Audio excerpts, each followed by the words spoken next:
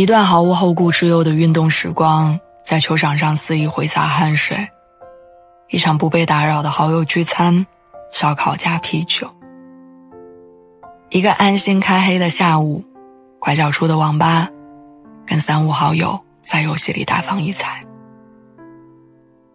据说这平平无奇的几个小时，是70%恋爱中男生梦寐以求的私人空间。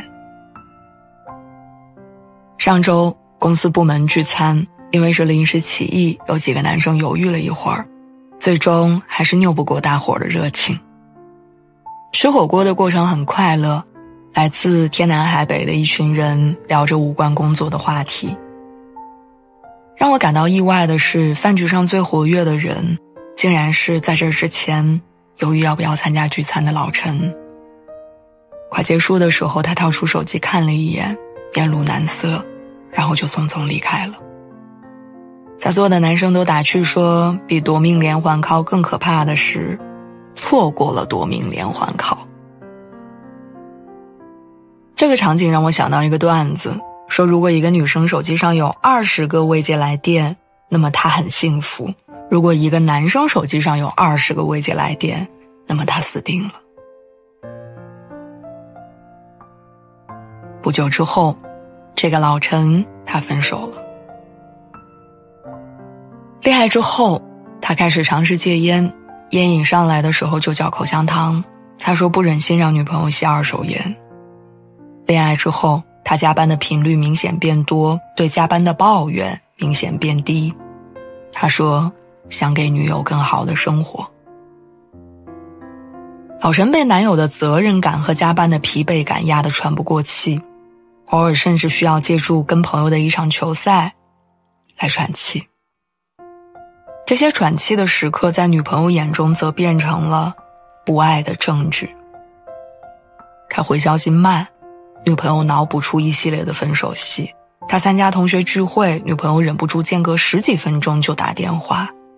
他发一条朋友圈，女友字字斟酌用心分析。似乎一天24小时的时间，他的女朋友每一秒钟都在确认他是否还爱他。而这种没有安全感又失去边界感的爱情，终于耗尽了彼此之间的最后一份耐心。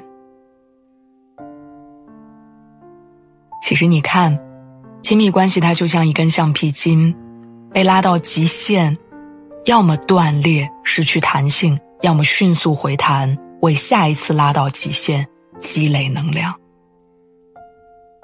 情侣之间的亲密周期也是这样的，在维持一段热情的情绪之后，只有减小拉扯的力气，关系才不会朝着另一个方向反弹。适度抽离的恋爱关系也才能持久。恋爱的我们仍然需要保持对兴趣的探索，对事业的追求，以及对亲朋好友的关心，如此便没有多余的时间患得患失，小心翼翼也会变成坦坦荡荡。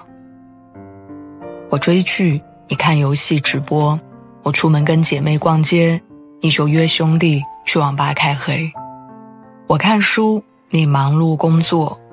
这些不妨碍我们一起听音乐，享受阳光，好好谈恋爱。所谓真爱，是拉得开，但又扯不断，谁也不限制谁，到头来，谁也离不开谁。绝对相爱，却相对自由，是爱情最好的状态。我是爱你的，而你是自由的。不见面的日子里，我们就好好生活；见了面，我们就好好相爱。细水长流，才能来日方长。